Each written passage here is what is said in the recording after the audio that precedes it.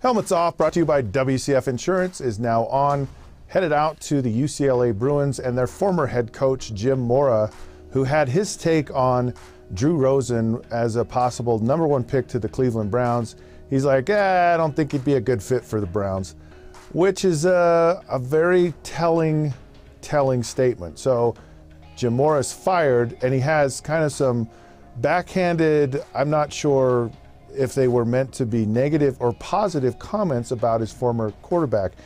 He says that he's extremely talented, but would not fit in with Cleveland because, well, he's a millennial, whatever that means, and he needs to be challenged, otherwise he's going to lose interest.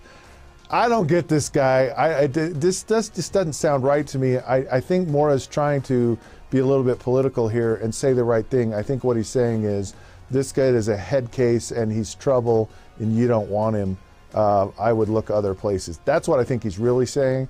A lot of things that Rosen has said throughout his career makes me believe those other things that I do. I believe he's very talented and understands the game, and he can throw the football, no question about it. But do you really want all of the other issues that come along with this? It sounds to me like Rosen needs to be, I don't know, put in timeout, or maybe he needs to get grounded for a month to kind of reshape his attitude.